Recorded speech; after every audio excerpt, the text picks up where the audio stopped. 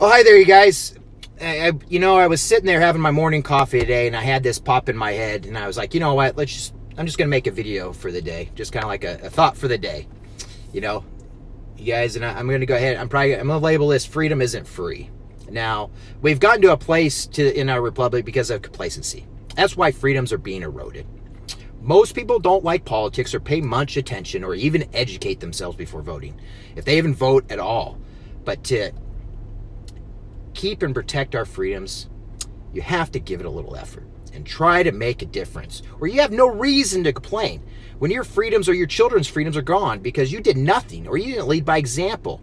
We all fall into that trap, you guys, but it is our duty and our responsibility to not let ourselves fall into that trap. It is a derelict of our duty to remain ignorant and blindly agreeable that just keeps liars and panderers in office and the continued erosion of our freedoms. You know, John Adams, was once quoted in a letter to his wife as saying, "You will never know how much it cost my generation to preserve your freedoms. I hope you will make good use of it." Now, with that, you guys, education is king. I'm not meaning higher learning. I mean, know our history, learn our history, learn world history. Things that have happened throughout history, like socialism, that have always bared the same result. Pay attention and stay up to date on current events. Make choices based on fact and history, not emotion.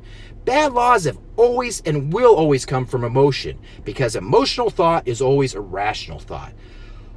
Now, I'll get off my soapbox now, you guys. Now, we are human. We all get lax in some way or another. If anything, when there is a call to action to protect your rights and freedoms, act now, not later, today or tomorrow, because we all know what happens. Life happens. I can't be more plainly than that. You guys, now, thanks for watching. Everyone, I genuinely appreciate it. Please like and share and comment below. I can't get the word out more widely without those three things being used because of YouTube's algorithms. I need your help.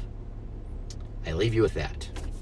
And always remember, we are the protectors of our own freedoms. Stay vigilant and stay active.